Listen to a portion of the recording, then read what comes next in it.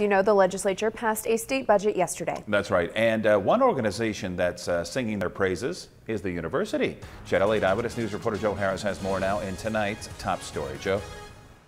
That's right, Rod and Megan. University officials say it allows them to continue to provide a high-quality education at an affordable price. But at the end of the day, this budget, if passed, if supported by the governor, will put us in a very strong position to keep tuition rate increases, continue to keep our tuition rate increases very competitive.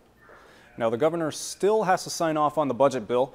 They say if he does, they won't have to look at as many cuts in the university's budget as they have in the past.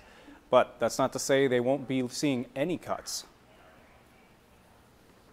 The board will work with university management in discussing how we cover any gaps that remain.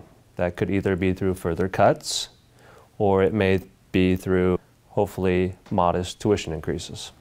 Now, they say as soon as the bill is passed, they'll begin looking at what they think they need in terms of tuition increase.